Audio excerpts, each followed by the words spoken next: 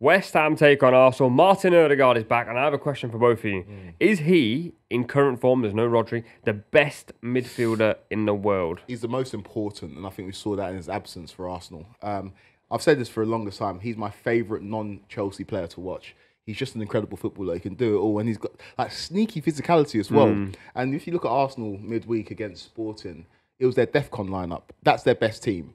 Calafiori at left back, you got Gabriel Saliba, you got Timber at right back. The midfield, physicality, strength, guile, precision in Odegaard, Partey, and Rice, and then obviously the front three, Martinelli, Havertz, and Saka. They're a really good team, man, and I think they showed it against Sporting midweek. And of course, they've suffered with injuries, but Arsenal fans have been kind of derided about moaning about the injuries, and everyone does get injuries. But when you lose a player like Martin Odegaard, you really do see the effect. You saw the effect with City without Rodri. I think if Liverpool were to lose Van Dijk, you'd see the effect there. But this Arsenal team, they're finally starting to find the form that we saw last season, where they're physical, but also they're putting the ball in the back of the net. And Odegaard has just illustrated with his performances and also in his absence that, like you said, like your question asked, I think he is one of the best midfielders in the world, if not the best. Are Arsenal fans justified? Because for weeks they said, without Odegaard, this is like Liverpool missing Van Dijk, Chelsea missing Palmer, United missing Bruno, City missing whoever. Now he's back. He got the assist for the Martinelli goal against Chelsea, which was a great ball. They beat Forest 3-0. They beat Sporting 5-1. He's had a hand in all those games and probably been the best player in all three. Well, definitely 2.5 against Chelsea. Yeah, every team has that one player, don't they? Yeah. Every team has that one player that they pretty much can't go without, and Arsenal's is Odegaard. I know I got quite a lot of heat when I said how boring Arsenal were at the beginning of the season, and it's no surprise that was when he wasn't in the side. I think apart from what he does, the fact that his relationship with Bukayo Saka, Saka's been a million times better the last 2 games than he was probably for any game throughout this season. I think he's their most important player, and I think now we'll probably start to see the Arsenal that we were expecting to see at the beginning of the season. I think with City on the form that they're on, Chelsea being the unknown entity, I think Arsenal are certainly going to be the closest to Liverpool this year. What I think now is really interesting for Arsenal at this point in the season is, in a lot of ways, they can't afford another slip-up. And that's where I think these games against West Ham are suddenly, instead of this being like we should scrape this, because they won this game 6-0 last season, and they absolutely battered West Ham. West Ham were awful that day. West Ham obviously beat Newcastle, have found their form a little bit. I didn't think they were great, but they got it done. But now Arsenal look at this and go, even a draw could be the end of the title race. Yeah, they can't afford to draw this game, and they won't. Like you mentioned, last year they turned West Ham over. That's the game that West Ham fans were leaving at half-time, and I feel like that was the final nail in the David Moyes coffin. He left at the end of the season. But this is an Arsenal team that are really good, man. I've always liked the look of the composition of this Arsenal team. They've just got the right kind of balance. I do think they could be improved by having an out-and-out number 9. They seem to be happy with Havertz leading the line. But if everybody's fit for Arsenal, they are one of the best teams, not just in the country, in Europe. They've got so many talented players. And you're right to point out the relationship that Odegaard has with Saka. And it was a kind of like trifecta. You had Odegaard, Saka, and Ben White on the right-hand side. Timber against Sporting Lisbon was absolutely amazing. And he's a player that's finding his feet. I prefer him at right back to left back. If they start that back four of Calafiori, Gabriel, Saliba, and Timber, I don't see how West Ham could trouble them. Defensively, they've shown that they are one of the best teams in the world. And going forward with Odegaard back, they're going to be very, very difficult to stop. Yeah, I mean, you look at that team and you think maybe Martinelli out of push, but there's pretty much no weakness in that side whatsoever. I think it's going to be quite easy for Arsenal, but the West Ham it's always one of those games. I feel like anyone going to West Ham, I know it's obviously not the same now. It's not at Upton Park, but they can always do something. Like, you're never particularly surprised. And I think the fact that they went to St James's Park and won 2-0 in a game which I think Julen Lopetegui probably needed to win, otherwise I think his head was probably on the chopping block. I think they'll be, they have reason to feel quite positive towards it, but I think Arsenal are just going to be by far the better team. How do they win this game? Because I was watching the Sporting game, and although I do agree that Arsenal's back four is as solid as it comes, there is a little bit of space between that back four and Partey and Rice that I just don't think they're covering as well as what they were last season. And now I'm starting to wonder if West Ham can get into that space, and I don't know who will, because Carlos Soler had a really good game against Newcastle, but he's not a pocket player. And they were effectively using that 3-man midfield just to work like dogs, and Newcastle were poor. I don't think Arsenal are going to be poor for West Ham to take advantage. But if they can, where do you think that happens? Well, I think you look at that West Ham team, and there is some serious quality there. I think Paqueta's maybe not this season, but last season and the season before, one of the best attacking midfielders in the league, maybe even in the world. Jarrod Bowen, we discussed at length the other day, I think is probably the best player outside of the top 6 teams.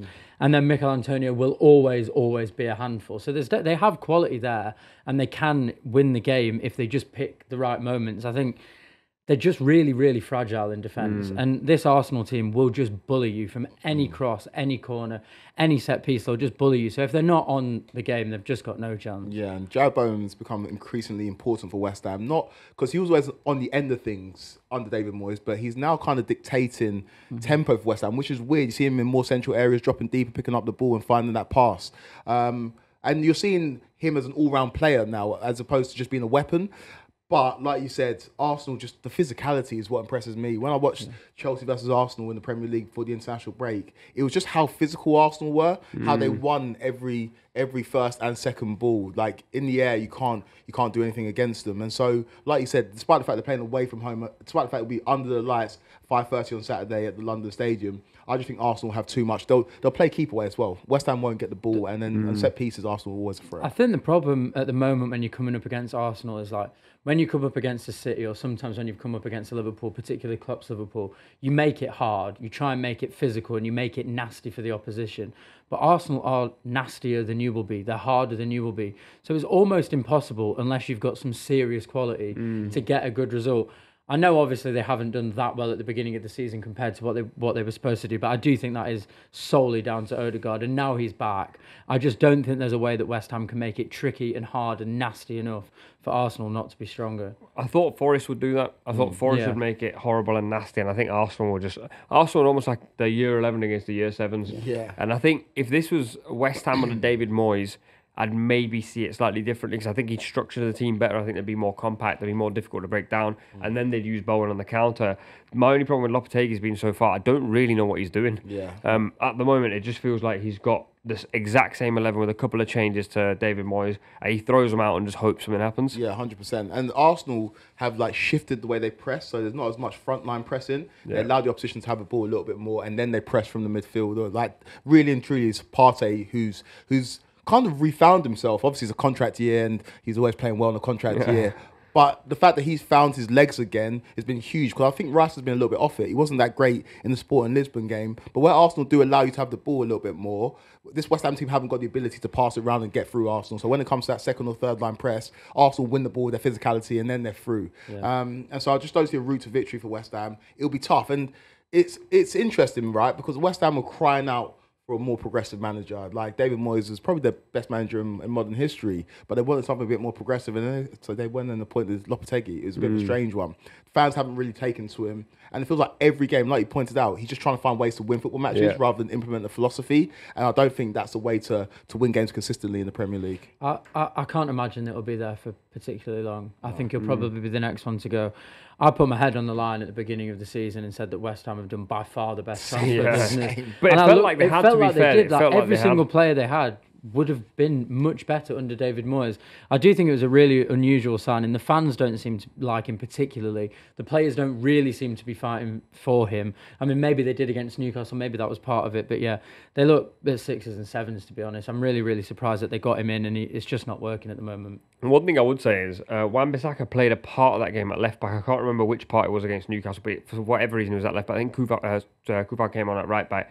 I wonder if they start Wan-Bissaka at left back to stop Saka, because I think you stop Saka and you do have a good chance of stopping Arsenal attacking.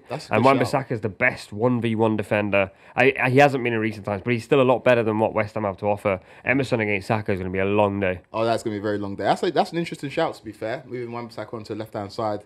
And yeah, you kind of neutralise Saka, but with Saka, he just finds a way. He he's always now does. become one of these footballers that is inevitable. Like, he'll give you a goal, he'll give you an assist. Obviously, he's on the corners as well, and Arsenal are really dangerous from set pieces. So, yeah, maybe West Ham's best kind of route to victory is to try and neutralise Arsenal's threats, but I just don't see it, man. This Arsenal team got too much quality. Be interesting to see if Rice does start. I think they might change up a little bit in midfield.